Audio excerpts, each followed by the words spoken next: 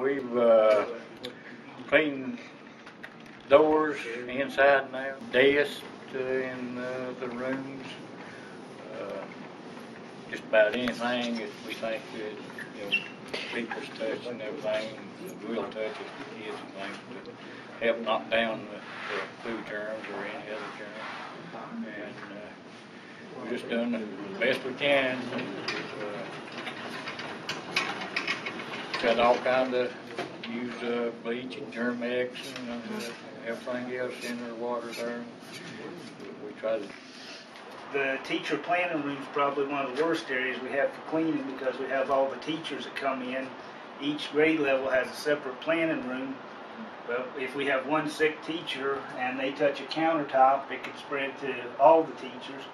We have copiers that have touch panels on them, so they're constantly touching those, so we have to keep them disinfected and sanitized.